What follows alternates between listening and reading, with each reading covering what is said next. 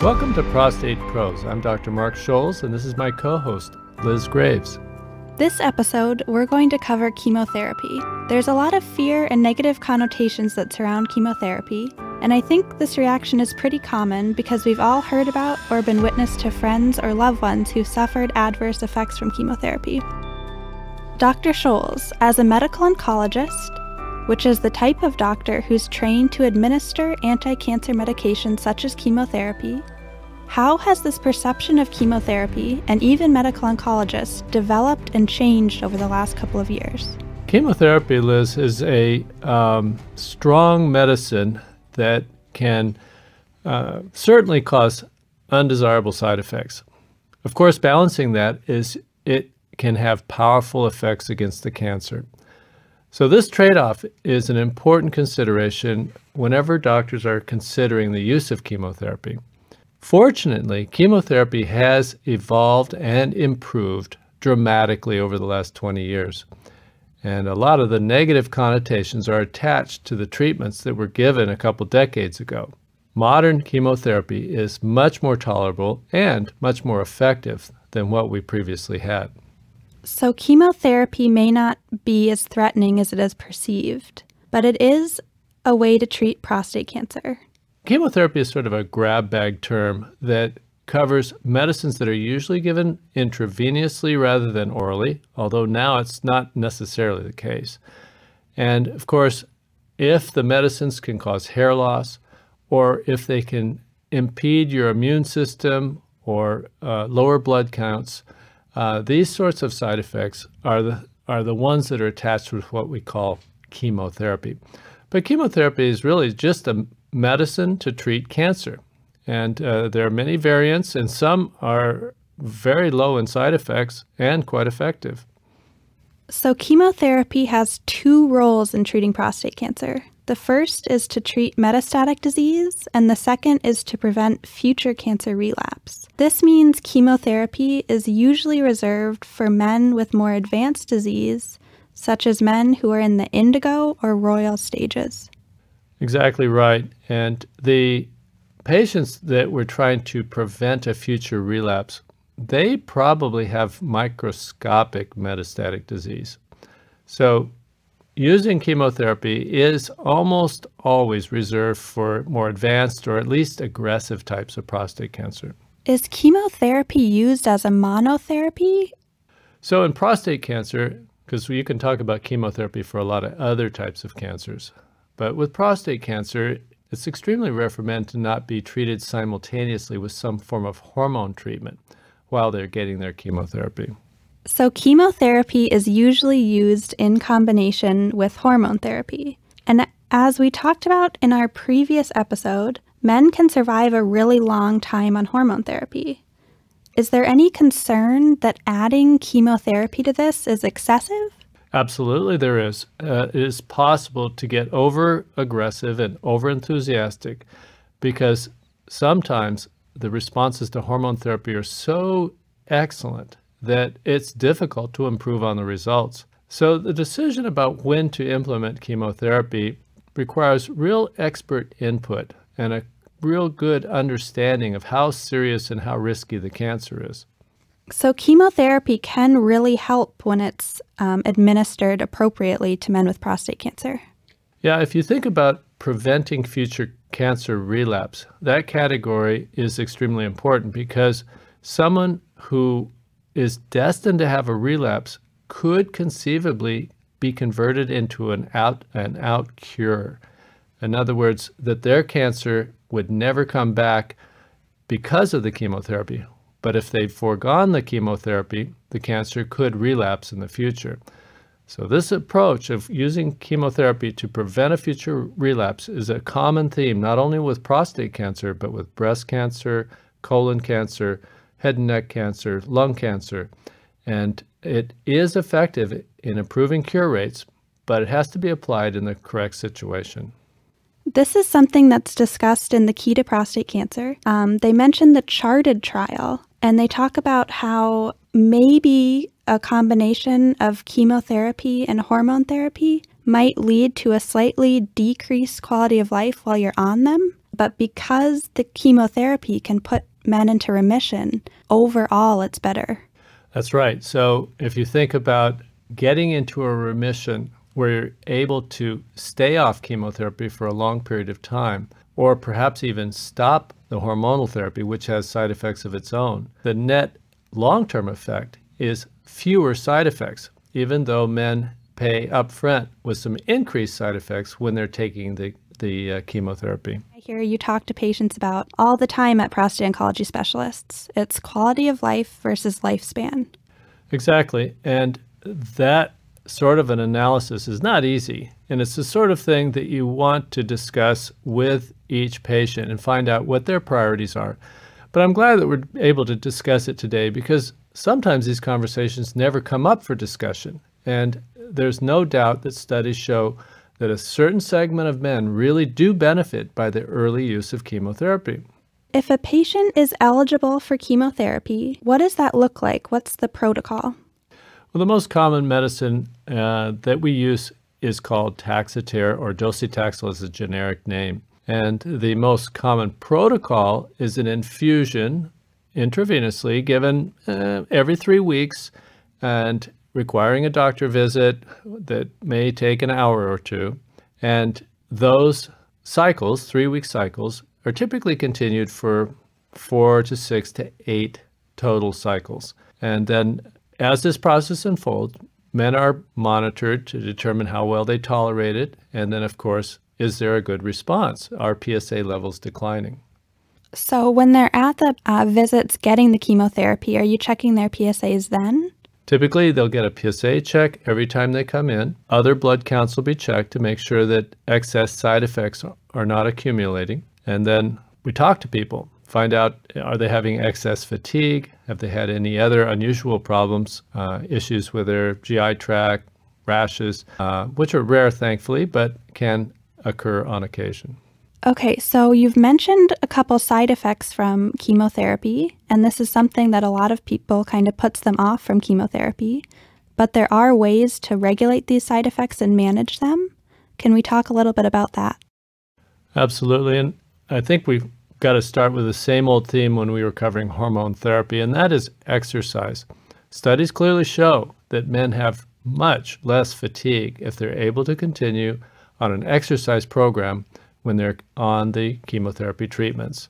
Fatigue is a very prominent side effect that is cyclical, occurring for 2 to 6 days after each infusion. And it's a moderate to severe amount of fatigue. People feel sort of like flu-y and they're fighting off something, and then it blows over and they get back to normal before the next treatment. Exercise makes a big difference in that regard. Prednisone can help with fatigue and chemotherapy. Yeah, some protocols advocate taking prednisone daily throughout the cycle. In my opinion, that tends to sort of decrease the beneficial effect. Your body just gets used to it. A more effective protocol is to take higher doses during and immediately after the chemotherapy, which seems to sort of bridge men through the fatigue side effects. What about the nausea that's common with chemotherapy? Well, it's kind of cool that we don't talk too much about nausea anymore, which was previously such a common problem with all types of chemotherapy.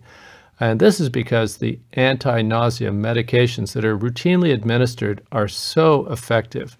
So nausea is kind of background noise in this modern era due to the effectiveness of the counteracting medications. Chemotherapy can also reduce platelet count or white blood cell count, which can lead to infection and sicknesses. But there's also medication that can help with that. The most common serious problem with any type of chemotherapy is the possibility of lowering the white blood cells, that's the immune system, to such a degree that people can become susceptible to infections, serious infections with bacteria.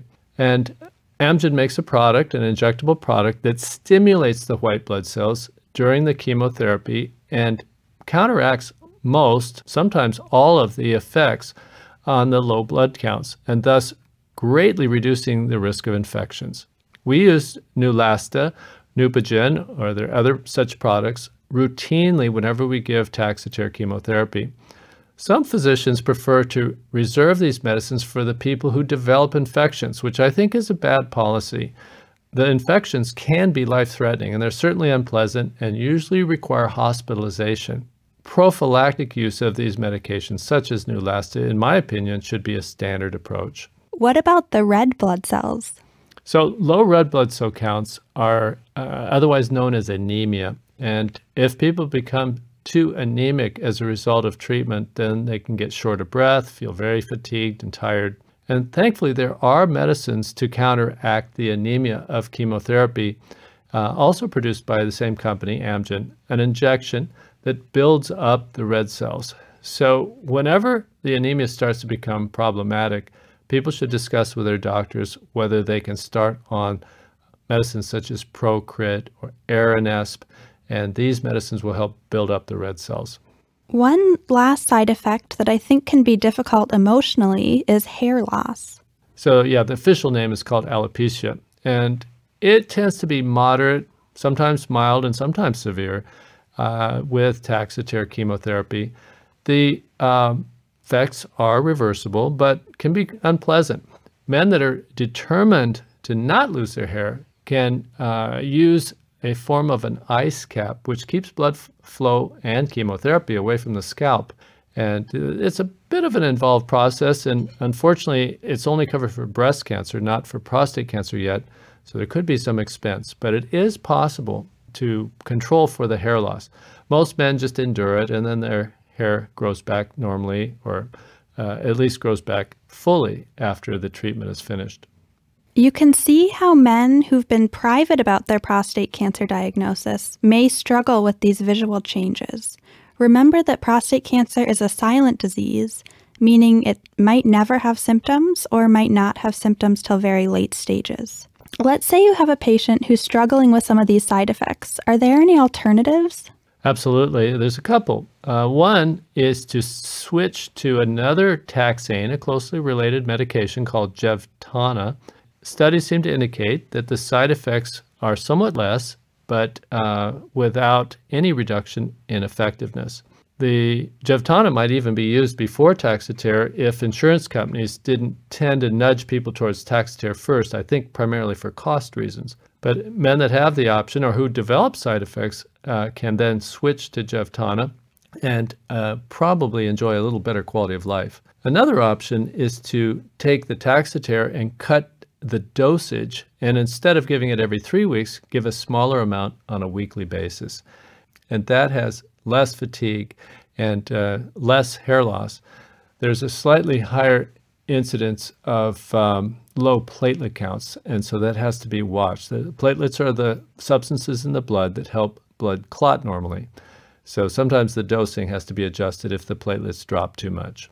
Okay, so we've talked about treatment schedule, which can be changed to help side effects. But when chemotherapy is being used in combination with, say, hormone therapy, how do those treatment schedules work together? The hormone therapy, thankfully, doesn't interact with the chemotherapy to a great degree. The medicines are usually administered on a monthly or a quarterly basis. When I say medicines, we're talking about hormone injections like Lupron. Whereas the chemotherapy is given as an infusion every 3 weeks, or as we mentioned, sometimes even weekly. The inconvenience of simultaneous admission really doesn't present too many problems. Can chemotherapy be administered at the same time as all different kinds of treatments? There are some debates about using second-generation hormonal therapies in conjunction with chemotherapy, that is, and it seems that they can be safely administered at the same time. Small studies don't show any problems. Historically, whenever we've used abiraterone or Zytiga, which is a second-generation hormonal agent, we've held the pills a day before, day of, day after the Taxotere. But some studies suggest that that precaution really isn't necessary. Chemotherapy can be used safely with hormone therapy and with radiation, but what about immunotherapy? Right, and there are some hesitations in giving radiation and chemotherapy together because they can both lower blood counts. So usually we'll sequence radiation before or after chemotherapy. But the immune therapy issue is a good one because chemotherapy causes cyclical suppression of the immune system, which is exactly the opposite of what you're trying to accomplish when you give immune therapy. When you give immune therapy, you're trying to build up the immune system and make it stronger. not only are immunotherapy and chemotherapy not given simultaneously, doctors like to have a space, a period of time separating these things so that the benefits of the immunotherapy or the chemotherapy aren't immediately counteracted by using them right after each other. So this is all very complex, kind of deciding which dosage is best and how to sequence chemotherapy with other medications. So I just wanted to address that it's very important to see a specialist who is very used to dealing with these sorts of little jigsaw puzzles. Need to remind people that most patients with prostate cancer are being treated by urologists who are surgeons. And it's only about 1 in 100 urologists that would be comfortable giving any kind of chemotherapy. And some question whether even that 1% should be doing that at all. Patients with advanced disease or patients with high-risk disease where this question of chemotherapy comes up should be consulting with a medical oncologist. So with all of the modern improvements in prostate cancer medication, many men find that they can push off chemotherapy for a very long time, and when it finally becomes an option, they're afraid it's like a last-ditch effort. I think that perception is true, and of course the good news is that we have all these other alternatives now, and it has allowed us to reduce the use of chemotherapy. But my experience with men who do start on Taxotere or Jevtana is that many are pleasantly surprised that the side effects are a lot less, that the specter of all these things that we've discussed, which sounds so daunting, really in practical day-to-day practice don't turn out to be as bad as they thought. In West Los Angeles, where we practice, sometimes the traffic driving back and forth to the office visits every 3 weeks represent one of the big side effects that men would love to be able to avoid. Do you have men in your practice that are just so resistant to go on chemotherapy? Yes, the word chemotherapy was generated 30, 40 years ago when the medicines that were really quite dreadful, really bad side effects and relatively modest, if any, benefits. So the word itself is scary. And the idea that it may represent sort of a last-ditch effort, as you said, Liz, that is indeed scary. To counterbalance that is these medicines really work well and response rates are high. And you can see dramatic declines in PSA, resolution of spots on scans. So it's very gratifying to know that we have this, if we want to call it a backup treatment. The other situation we already talked about is using it as a preventative for future problems as well. And that's a select group of men that is also reducing because of the effectiveness of hormone blockade alternatives. But there's still a role for chemotherapy as a preventative too. Here's an update on the recent news and developments in prostate cancer. In September 2019, Erleada was FDA approved for men with metastatic castration-sensitive prostate cancer. Following that approval, in December 2019, Xtandi, another second-generation hormone therapy, was also FDA approved for men with metastatic castration-sensitive prostate cancer. These new indications allow Erleada and Xtandi to be options for men much earlier in their prostate cancer treatment journey. A study funded by the World Cancer Research Fund and Cancer Research UK looked at physical activity among roughly 79,000 men with prostate cancer and 61,000 men without prostate cancer. They found that compared to the least active men in the study, the men who were the most active had a 51% reduced risk of prostate cancer.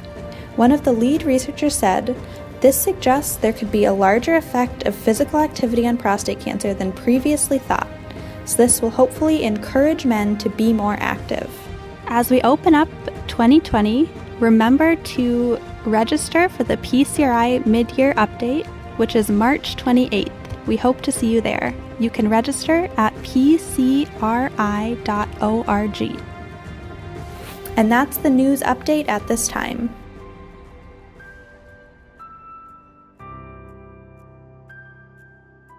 Chemotherapy is important for men in the azure, indigo, or royal stages.